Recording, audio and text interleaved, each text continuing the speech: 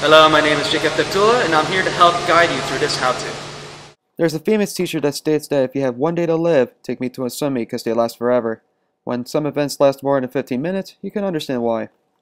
So I go ask around all the swimmers and the parents, how do they survive a swim meet? Eat, sleep, swim, warm up. Yeah, lots of warm up and warm down. And stay warm. I survive a swim meet by just remembering how much training I've done in the past year, the past week, the day before, and that's what gets me through. Just knowing that what I did at practice is far more than what I'm going to do right then in the pool.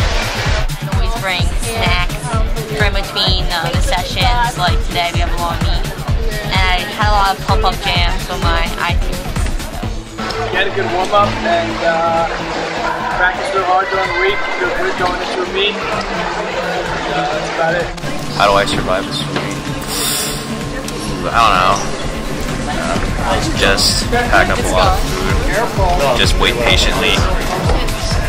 Just have a positive mindset. Don't get too distracted. So hard to cheer for your teammates. It really helps them out too.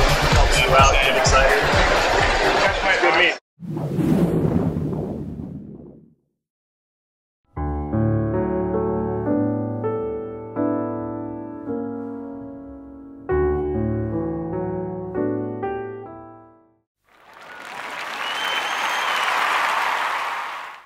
Well, we always come prepared. I think that's one thing.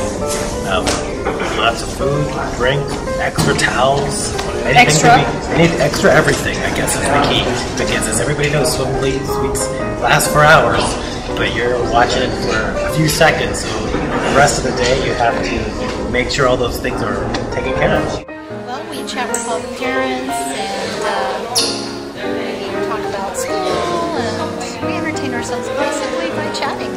So the answer to the question, how do you survive a swim meet, is through Starbucks.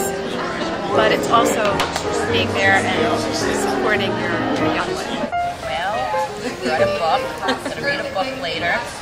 How do I survive a swim meet? I watch my son solve a Rubik's Cube with his feet.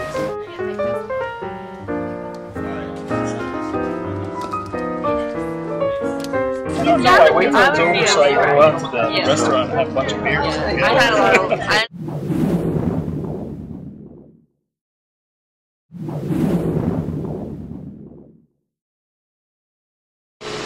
So that's how you survive a swim meet. I hope this was educational for you as it was for me. I would like to thank you guys for watching the film, and I hope you guys could stop by again, maybe sometime in the future. Ciao.